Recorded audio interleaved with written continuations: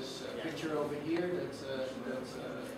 that actually you made. Yeah. It was on the cover of the Everest Bulletin that we co-authored, so it's nice to see. And Eric's going to talk to us about photonic control and plasmonics and photovoltaics. Looking forward to it. Okay, thanks very much, Yao. So since we all just came from lunch and our blood has probably all rushed from our brains to our stomachs, we'll start off with something easy. So I didn't set this up with the clicker, all right? But we'll just do this with a show of hands. There's no correct or incorrect answer, but I wanted to get a feel for what all of your backgrounds were. So among these different areas, think about which one most closely describes you. So how many people have backgrounds that are sort of mostly in chemistry and chemical engineering? Okay, how about electrical engineering? Okay, how about material science and engineering? Okay, physics or applied physics? Okay. And then some other area of mechanical engineering or something along those lines. All right, so actually quite a few people in sort of the physics type areas. That's actually where my education is as well, so hopefully that'll be a good match. So what I want to talk about today is this idea of photonic control, controlling the propagation of photons in solar cells.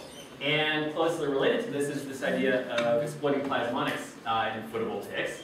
So as Yao mentioned, I've put up here the cover image for this issue of the MRS Bulletin that Yao and I put together last year.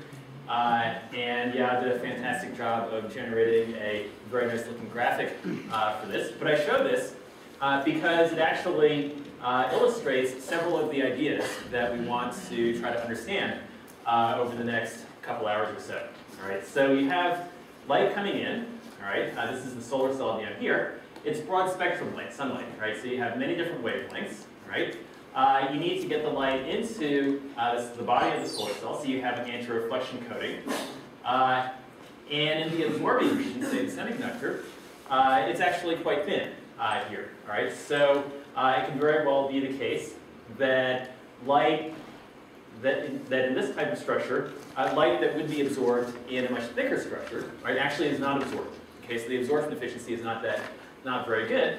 And so what you do to try to improve that here is you introduce these small, they can be metal or dielectric elements on the bottom that will scatter the light that makes it to the backside without being absorbed, so that ideally it starts propagating laterally. It's shown down here. If that happens, then even in a very thin layer of material, where ordinarily you would have low absorption efficiency in, say, a single pass of the photon, now the photons are moving in the plane of the material, so they can have much longer propagation length, and you can have much more efficient absorption. Okay, so what we want to do is to talk in some detail about the various elements that go into this, how they work, and so forth, and how you can try to use them. Okay, so the talk will be in two parts. In the first part, I'll talk just briefly about some of the factors that limit solar cell efficiency. We actually heard in Matt Beard's talk this morning about some of this, so we should be able to go through that pretty quickly. Then I'll talk about how you can use this idea of controlling photon propagation mostly to increase absorption, okay, optical absorption, and therefore photocurrent generation. And then we'll go into some of the background that underlies these ideas of plasmonics, and then closely related to this, optical scattering that you can try to take advantage of in photovoltaics. So that'll be the first part. Okay, then we'll have a break. And then in the second part, what I'll do is I'll try to build upon these basics, and we'll see how these ideas and others come into play when you look at specific types of devices that you try to engineer this way. So I'll talk a little bit about how you might do this for amorphous silicon, okay, and other similar thin film materials. And then I'll talk in more detail about some of the ideas that go into try to exploiting these and other effects in compound semiconductor heterostructure solar cells, the idea being to get very high efficiency. And then at the end, I'll talk just a little bit about how you can use some of these ideas of controlling photon propagation, not so much to increase optical absorption and current generation, but actually to increase the voltage. And that's something in which there's been, I would say, renewed interest over the last year or two. Okay, so since ultimately what we want to do is to try to improve the efficiency, right, of solar cells, then a good starting point is to look at the various factors that actually limit the efficiency of a solar cell.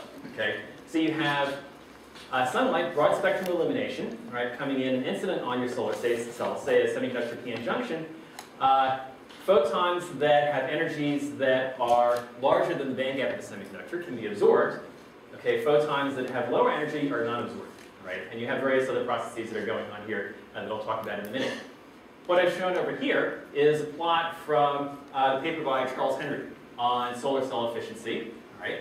And I know it's probably hard to see, but on the vertical axis, okay, we have photon flux, number of photons per square centimeter per second, right?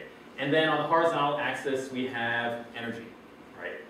And what this outer curve here represents is it's the solar spectrum, the AM 1.5 spectrum, okay? And it's the photon flux that you have consisting of photons with some energy on the horizontal axis or higher energy. Okay, so if you're at a high energy, you have very few photons that are at that energy or higher. So this is low. As you get to a low energy, you have most of your photons have that energy or higher. So this comes up and reaches a maximum over here. All right. Now, if you have a semiconductor with a given bandgap, right? Ideally, what happens is that all the photons with energy less than that, or with energy greater than that bandgap, are absorbed and hopefully turn into current. The photons with energy less than the bandgap are not absorbed.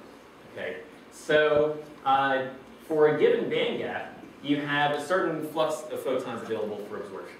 Right, so then you get to this point on the vertical axis. Right, this is the number of photons, the photon flux you have available for absorption. Right. Now, when you have photons that are absorbed, if the energy of the photon is greater than the bandgap, okay, then in most circumstances, that extra energy, the difference between the photon energy and the bandgap is lost as heat. Okay, now there is a lot of effort that's going into methods to try to capture some of this energy. So, for example, the multiple exciton generations that we heard, generation ideas we heard about this morning, hot carrier solar cells and so forth, try to capture some of this. But in a conventional solar cell, this basically gets lost as heat. So the maximum energy, just because of this, that you're able to get from each absorbed photon is just the bandgap energy. Right? But actually, you do not even do that well. Right? And the reason, or one way of looking at it, is that when the solar cell is operating, right, it goes into forward bias. Right? And actually, the energy that you're able to get out of each absorbed photon is the electron charge times the forward operating bias voltage, right? And that forward operating bias voltage is limited because as you go into forward bias, you start emitting photons, right? It acts as an LED in addition to a solar cell, right? And so so when you're at your maximum power operating point, then for a given bandgap and available photon flux, the amount of energy that you get per absorbed photon is given by this inner curve, right? And it's less than the bandgap energy. Okay, and then the power that you get at is the photon flux times the energy per photon, equivalently current density times voltage, right? And so for different bandgaps, you're at different points on this inner curve, right? And what you want to try to do to maximize the efficiency is to draw the biggest box that you can, where one corner of the box is here at the origin and the other corner is on this curve, right? And so that means that you're driven towards certain values of the bandgap, generally in the range of 1.1 and 1.4 electron volts, because if you have a very large bandgap, you're hardly absorbing any photons. If you have a very small bandgap, you're hardly getting any energy out of each photon. Right? So the optimum is somewhere in the middle. Right? And that'll get you to a theoretical limit for the efficiency that's in the range of 31% or so, and somewhat higher under concentration. Right? Now, in using this idea of sort of photonic control, photon management, and so forth, one of the main things that you're trying to do is it's not to capture typically the photons that are not absorbed at all. It's to do the best job of absorbing the photons that have the potential to be absorbed within some limited volume from which you can collect the carriers. All right. So given that, it's also useful to try to understand something about what determines how you calculate, for example, optical absorption in a semiconductor. That's what's shown here. Okay, so if you look at a book on solid-state physics, semiconductor physics, and so forth, then you can find expressions for the optical transition rate. Actually, this comes from Fermi's golden rule. right, which you heard about this morning. Okay? And it's given by an expression that looks like this. Right? The main point that I want to make in showing this is not to explain every term in detail, but to note that there are basically two types of terms that show up here. You have these terms over here that are basically determined by the electronic structure of the material that you're working with. Okay, so that's something that you can control by selecting different materials, using heterostructures, nanostructures, and so forth. And then you have another term over here that's basically the square of the electric field amplitude. Okay, so it depends on the field distribution within the semiconductor. All right?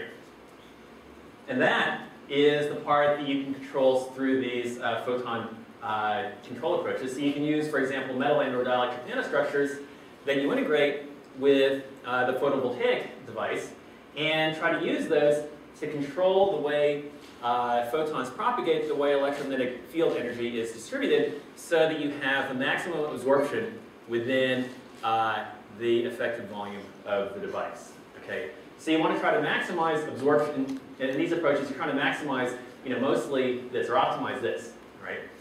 But it's not enough to optimize just the absorption. You have to have that absorption occurring in the right region of the device. Okay, so in a standard PN junction solar cell, right, what happens is that you have photons coming in, right? They gradually get absorbed over a distance that is characterized by the absorption coefficient.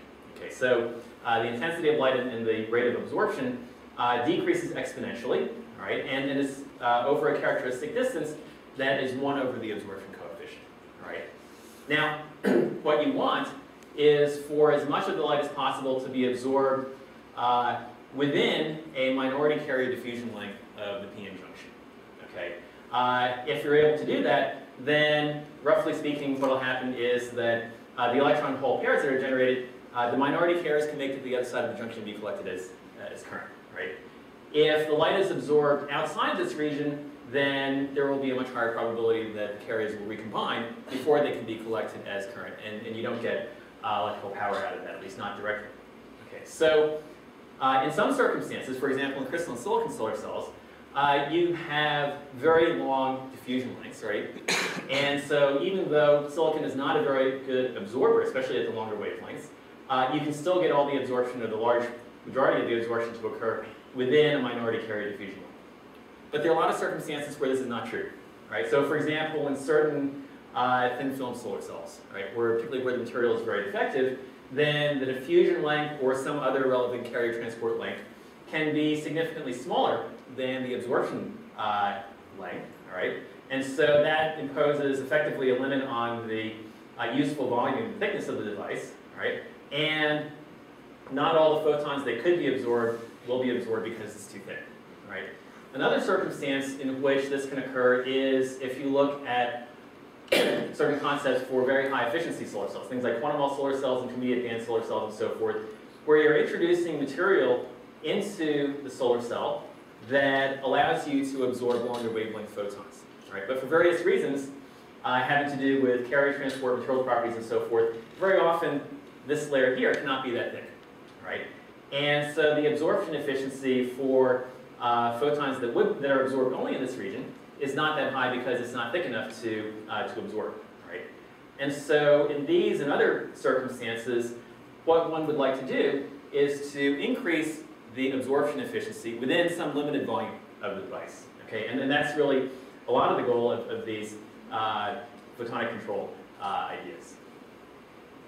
Okay, so this idea of trying to increase absorption in a fixed volume has actually been around for a long time.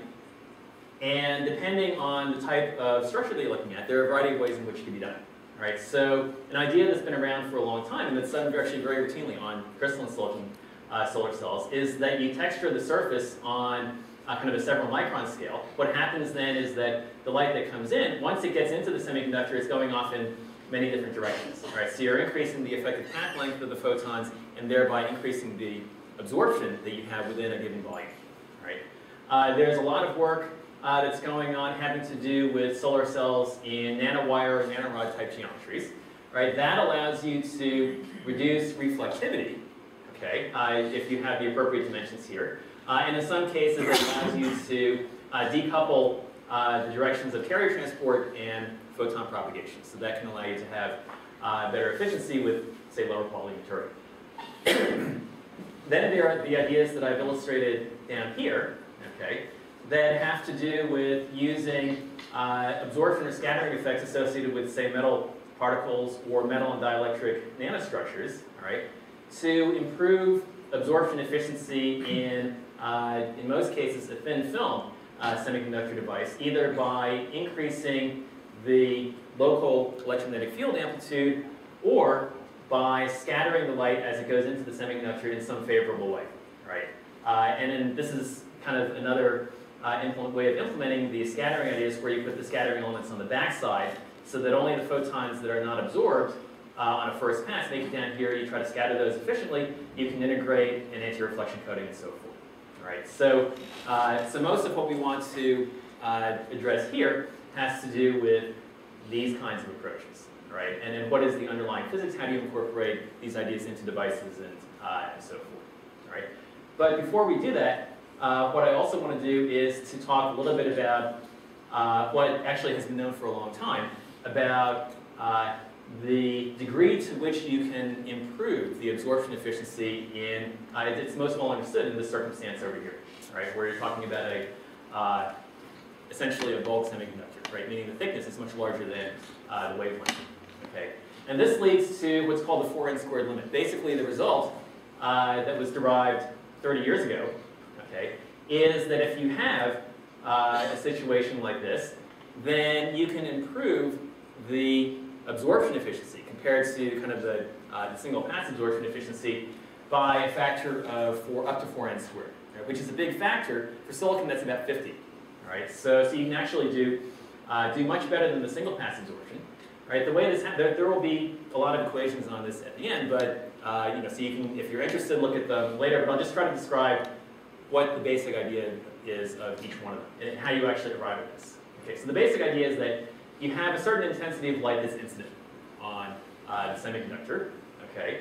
And if you have a roughened surface like this, then the photons come in, they go off in many different directions, and because the semiconductor has a high refractive index, then the light can bounce around a lot before it either escapes or is absorbed. And if you look at the intensity of light that escapes, what you can show is that because the light will only escape if it's incident on this top surface at an angle that's less than the critical angle for total internal reflection, right? Most of the time, the light will continue to bounce around, okay? And so you build up a large intensity inside the semiconductor. In fact, the intensity of light that you have escaping, okay, is the internal intensity divided by 2n squared, where again, n is the refractive index. And then that n squared in the denominator comes about because you have this factor of the sine squared of the critical angle, and the sine of the critical angle by Snell's law is 1 over n. All right. In addition, you have the possibility of internal absorption, right? And if you work that out, the intensity of the light that's absorbed is given by this expression here, right? Twice the absorption coefficient times the effective thickness times the internal light intensity, right? Then from here, you apply the idea of detailed balance, which essentially says that the intensity of the light that comes in, right, that's this over here, right, has to be equal to the intensity of the light that is lost through either escape back at the top surface or through absorption. Okay, and you know, we work, or I've given you the expressions here for the intensity of the light escaping and the light being absorbed in terms of the internal intensity. So you can get a relationship between the incident light intensity and the internal light intensity, right? That's this over here. Then you can calculate the intensity of the light that's absorbed as a function of the incident light intensity and calculate the fraction of the light that's absorbed, right? And if you do that, what you end up seeing is that it's increased compared to kind of the single pass fractional absorption by this factor of 4n squared, right? So if you have an optically thick semiconductor, thickness much greater than the wavelength, then you can use these kinds of approaches to increase the absorption by up to this 4n squared factor. If you have a thin film semiconductor, right, where the thickness of the semiconductor, say, is comparable to the wavelength or maybe several wavelengths, then it turns out that the absorption can be increased at selected wavelengths by an even larger factor, right? But that by itself is not enough. What you really want to have is not just increasing the absorption by a large factor, but a high absolute absorption efficiency. Okay, so we'll come to that point a little bit later again. So that's basically what goes into this situation here. And this has been known for a long time, right? 30 years, right? More recently, there's been a lot of interest in these kinds of approaches down here, right? Using scattering effects, plasmonic excitations, and small metal structures and so forth. So to understand that, what we want to do is to look first at some of the ideas that underlie plasmon excitations in metals generally, right? And then metal nanostructure. So a plasmon excitation, right? The idea is that you have, if you just have a bulk metal, right, and you have an electromagnetic field that's incident, right, then you can excite at certain frequencies oscillations of the electrons, okay, and the frequency of the oscillation will be a function of, for the most part, the carrier density and the effective mass, right? If you have a metal, if you're looking at the surface of the metal, or the interface between a metal and the dielectric, you can also have these kinds of collective excitations that are spatially confined to the vicinity of the metal surface of the metal dielectric interface, right? And the properties of these surface plasmon excitations will be influenced by the nature of this dielectric material here. Then, if you have some nanostructure, say a nanoparticle sphere or something like that, what will happen is that you can have these kinds of excitations and they will further be influenced by the shape of the structure here. Right? So what happens then is that if you have something like this, a small metal sphere, you have light that comes in at a particular wavelength, and at the right wavelength, you'll excite this kind of resonant oscillation, right, of the electrons, and that's the surface plasma, or more strictly speaking, the surface plasma polariton excitation, right? Now, for our purposes, there are two consequences of this, okay, that are important, right? One is that when you excite this surface plasmon polariton mode, right, it's a resonant excitation, right? So you can build up a very large energy density and correspondingly large field amplitude in the immediate vicinity of the particle. That's what's shown over here. And if you do calculations of this, you can see that the field intensity is increased by orders of magnitude. Right? So it's a big effect, right? But it's very localized within several nanometers of the surface of the metal. Right? The other thing that can happen is that you can have very strong scattering effects, right? And the scattering effects will occur at wavelengths that are in the vicinity of the surface plasmon polariton resonance, but actually also at wavelengths that extend to considerably longer wavelengths, all right, from the plasmon resonance wavelength.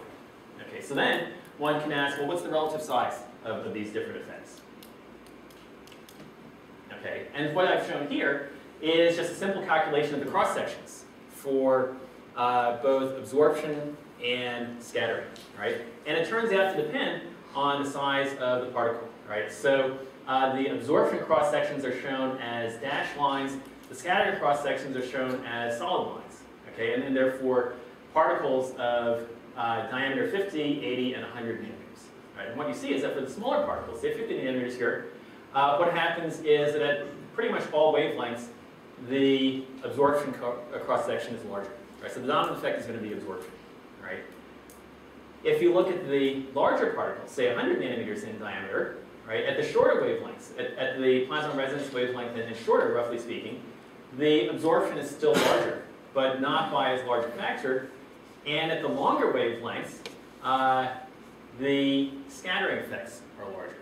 Okay, so depending on whether you want to take advantage of scattering or absorption, there are different size ranges and so forth that might be most appropriate, right? Now, if you look at these, right, then and you try to think about, okay, what do I want to try to exploit here, right? The first thought is probably, well, we should try to exploit the absorption effects because you're changing things by orders of magnitude. Right? This is more likely to be a big effect.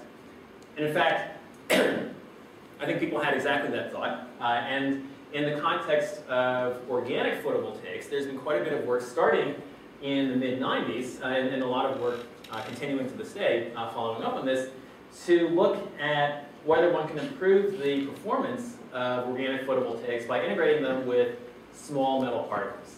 Okay, and so I've shown 3 examples of this over here, and what what these show is that when you have these kinds of structures, you do see increases in photocurrent response at actually over quite substantial ranges of wavelength, and these have been attributed in various ways to the excitation of surface plasmon resonances in the small metal particles, and in some cases to other phenomena as well, such as recombination, which is probably not what you want to have. Our interest, and what I'll talk about mostly for the remainder of our time, is in how these ideas can be used in solid state, meaning inorganic semiconductor devices. Okay, now for typical inorganic semiconductors, silicon, gallium arsenide, things of this nature, if you look at the size of the absorption coefficients in these materials and the typical geometries for photovoltaic devices, even though the excitation of the surface plasmon polariton gives you a very large increase in field amplitude, it's too localized, right? It occurs over too small a volume for it to really have a big effect. Okay, so in most typical good photovoltaic device geometries, you can probably only take advantage of this to a limited degree, right? However, if you look at scattering, right, the effects of scattering can extend into the far field, right? So the spatial reach of these effects can be much greater, and so these might be better prospects for trying to incorporate these effects into, say, inorganic semiconductor devices. All right, so when we first started thinking about these ideas, this was quite a few years ago now, we started off by doing pretty much the simplest experiment that you could imagine, right? Which is to take a silicon p-n junction photodiode and deposit on the surface gold nanoparticles of different sizes, and to see what the effect of this is on the photocurrent response. All right?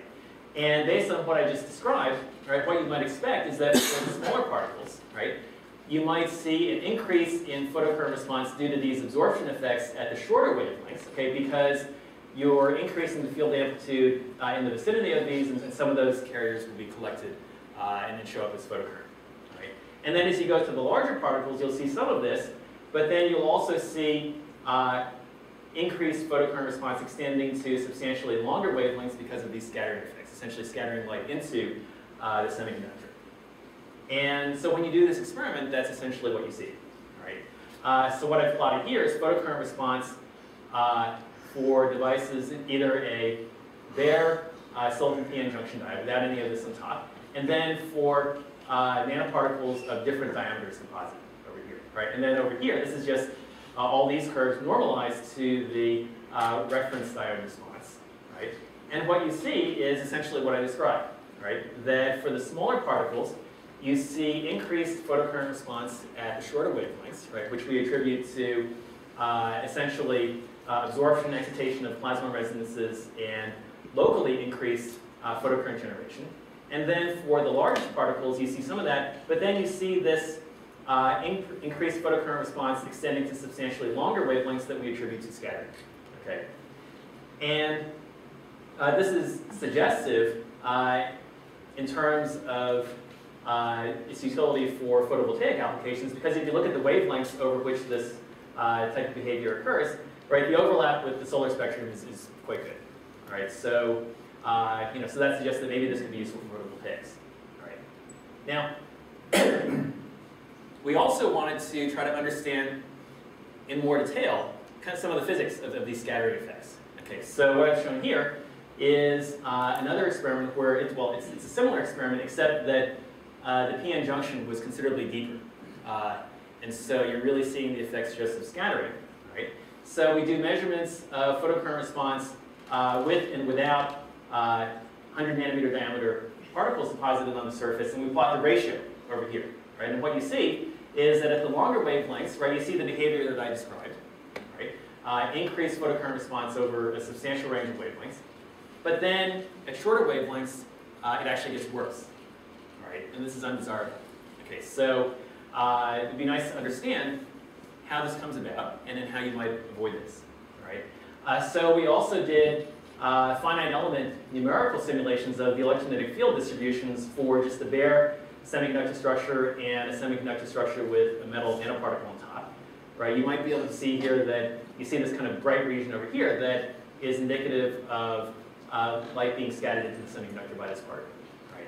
And we do the calculation from these of the ratio of absorption we would expect in this case to what we would expect in this case, and that's plotted over here, right? The curve that you want to look at here is the black curve for 100 nanometer diameter particles, and you see that actually looks very similar to this, right? You have increased photocurrent absorption over this range of wavelengths, and then you see a decrease over here, right? So why does this happen? And can that tell us something about the physics of these processes? So it turns out that you can understand this, okay, by looking at the polarizability of, say, a metal sphere. All right, so what polarizability is the following. If you have, say, a metal sphere, and you have an electromagnetic wave that's incident on it, all right, with a certain electric field amplitude, right, then what will happen is that the electric field that's incident will excite oscillations of the electrons, and it will create an oscillating dipole moment, all right, in the metal sphere. And to a first approximation, the scattered field can be thought of as essentially the radiation from that oscillating dipole. All right. Now, the polarizability, okay, is the proportionality constant between that dipole moment and the amplitude of the electric field. All right. Now, what I've plotted over here are the magnitude in the dashed line and the phase of the polarizability of a gold sphere. Right.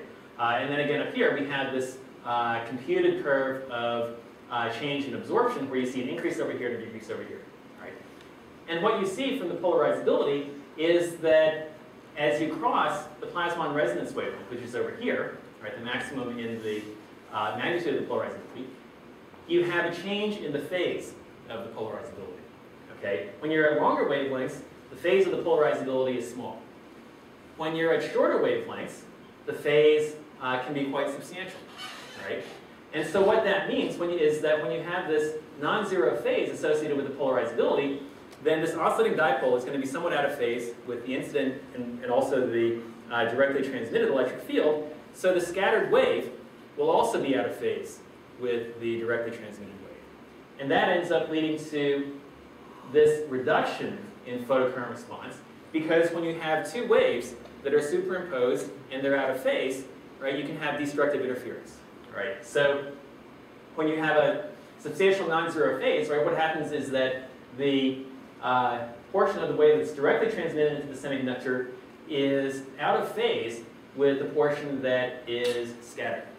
And you can have destructive interference, and that leads to a reduction in the photocurrent response. Whereas when you have excuse me, a very small value of the phase, then these will be almost in phase and you have constructive interference and you get an increase. Right?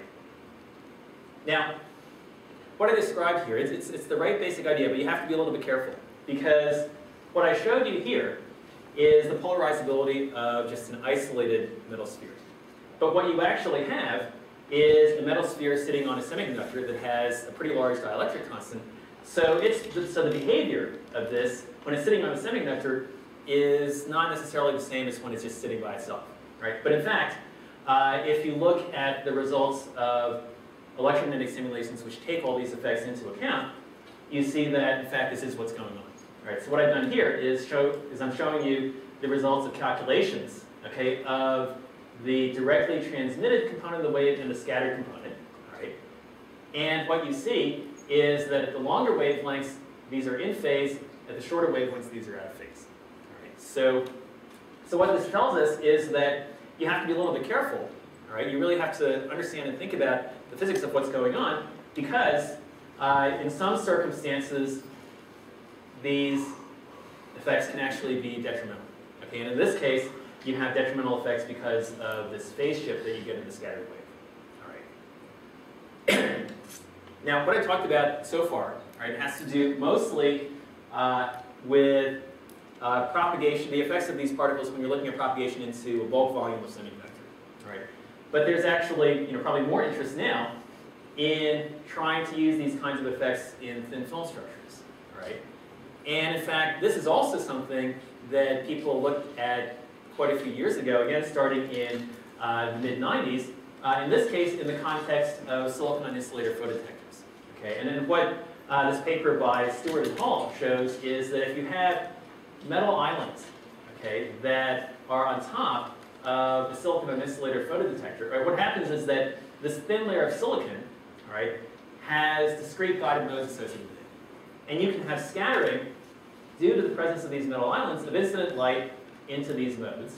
And when that happens, you get a large increase in the photocurrent response. Okay? And this has been explored in various ways subsequently as well. Right? This shows another experiment of this nature where you can see that, especially at the longer wavelengths, you can actually get a very large increase, factor increase in the photocurrent response. Although the starting point here is very low absorption to begin with, so you have to be a little bit careful. All right. Now, one of the questions that this gives rise to is, what is the optimum spatial arrangement of these scattering elements? Right? In these experiments, these were just randomly distributed, right? And they have some size distribution as well. But that is not necessarily the best case. Right? Maybe you can do better by having periodic structures or having some more complicated spatial arrangement. Okay, so what I've shown here is a study that we did a few years ago to try to get at this issue, right? Where we looked at photocurrent response of, again, silicon on insulator photodetector structures where you have scatterers that are either randomly distributed or arranged in a periodic two-dimensional structure, right? But with the same density in either case, right?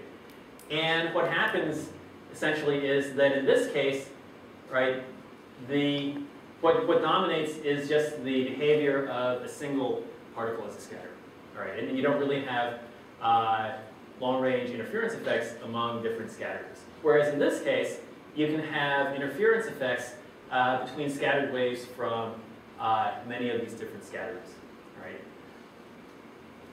Okay, and the way this shows up in the results is as follows, right? If you look at this case over here, randomly distributed scatterers, right? And you compare the photocurrent response with these scatterers to the photocurrent response of an adjacent device without them, and you plot the ratio, right? What you see is this. You see moderate enhancement over potentially pretty wide ranges of wavelength.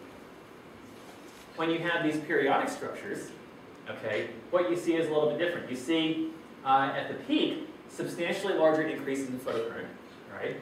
But over narrower ranges of wavelength. Okay, and it turns out that you can understand this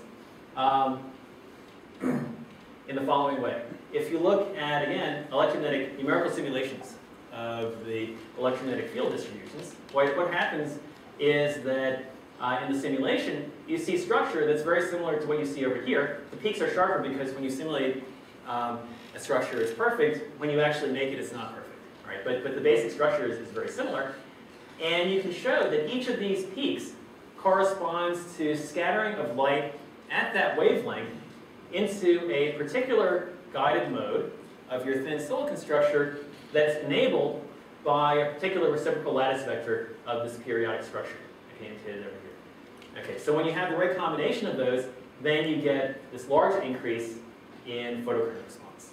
All right? And you can use that, in fact, fairly quantitatively to explain what's seen in the experiments over here, and therefore also to design scattering structures that are optimal for different types of devices.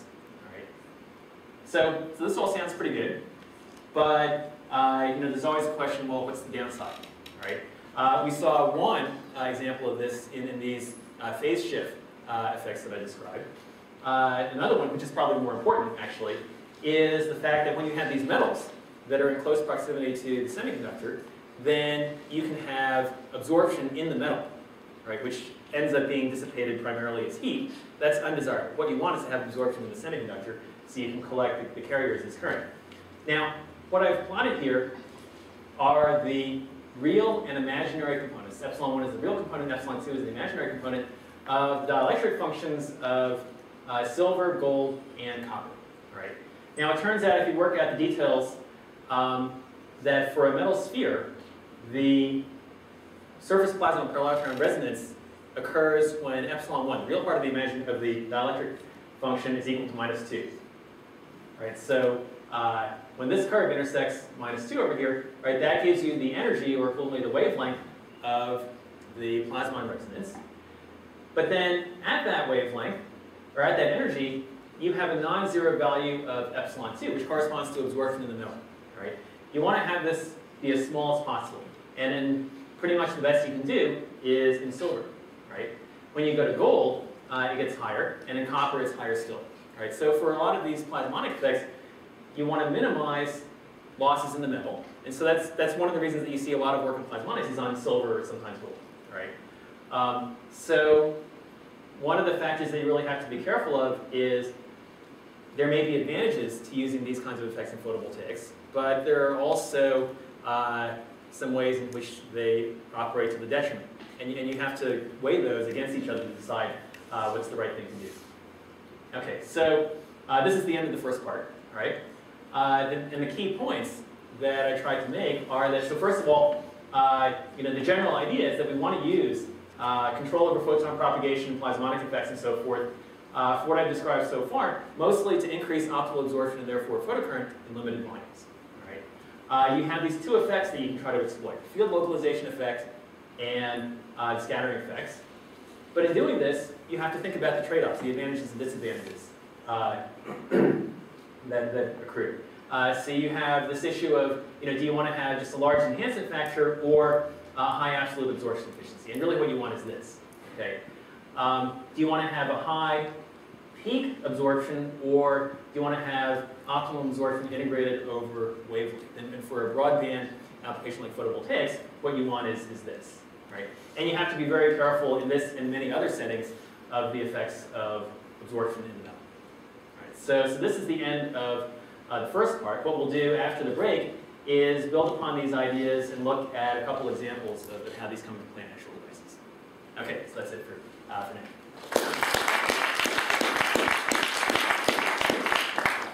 Any burning quick questions? Okay, yes. Thank you. It was very nice talk. In the case of those nanoparticles which were on the surface and they could scatter the light and couple to the wave mode in the underneath field, I would like to know what are the conditions that those scattered light can be coupled to the waveguide modes. What requirements are required? So if you're talking about the, say the periodic structures, right? Then the condition is that, the main condition is that you have to have a matching of momentum, right? So you have a certain wave vector that's associated with your guided mode, right? If you have normally incident light, right, it has no lateral momentum component, but you can get a component of lateral momentum that corresponds to one of the reciprocal lattice vectors of this periodic structure, all right? And so there's a momentum matching condition, right, that has to be satisfied, and it'll end up only being satisfied at selected wavelengths that allow you to couple light that's coming in into it at a given wavelength into a particular guided mode. And then you get a peak in the increase in the absorption efficiency. Now, if you have a single particle, right, basically the way that you can look at that is that you can do a spectral breakdown of all the different modes that are associated with your semiconductor structure. You have guided modes. If you have a thick semiconductor, you have substrate radiation modes, and you have kind of propagating modes that are not confined. And you can take, say, the radiation from a dipole at the surface, which is roughly the scattered wave. You can break it down into its constituent components that are either the guided modes, the substrate radiation modes, or the propagating modes. And the component that corresponds to the guided modes will be really guided. The portion that corresponds to the substrate radiation modes will go in, but it'll propagate into the substrate. And then the portion that corresponds to the propagating modes will not be confined. It won't go into the semiconductor in a useful way. So if you want to control which wavelengths are confined inside the wave, inside the guided region, we should manipulate the thickness and material of that guided wave mode. Right. So the thickness of the material, its dielectric function, or refractive index, effectively, will determine the nature of the guided modes, right? Say anything like dielectric slab, right? And then the spatial distribution of the scatterers, right, will determine this coupling, right? That's enabled by essentially the Fourier components of your scattering distribution. Thank you. Okay, all right. More questions?